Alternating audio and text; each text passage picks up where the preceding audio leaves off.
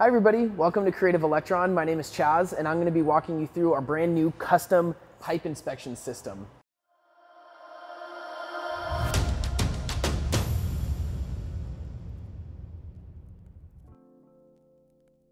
So we start off by loading a pipe into the side conveyor here on the side of the system. Loading samples is as simple as placing the pipe on the inlet conveyor, lifting up the radiation safety flap, and hand inserting it into the system. So there's 3 different modes that our system will run in.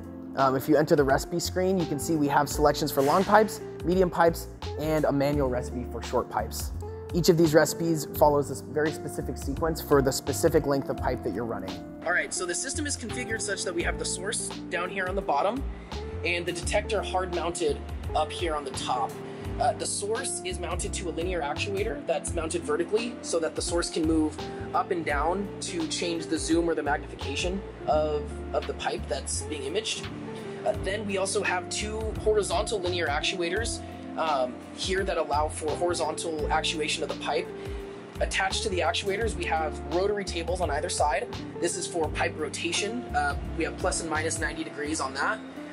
And then attached to the rotary tables, we have a set of grippers that are what actually make contact with the pipe to move it through the system.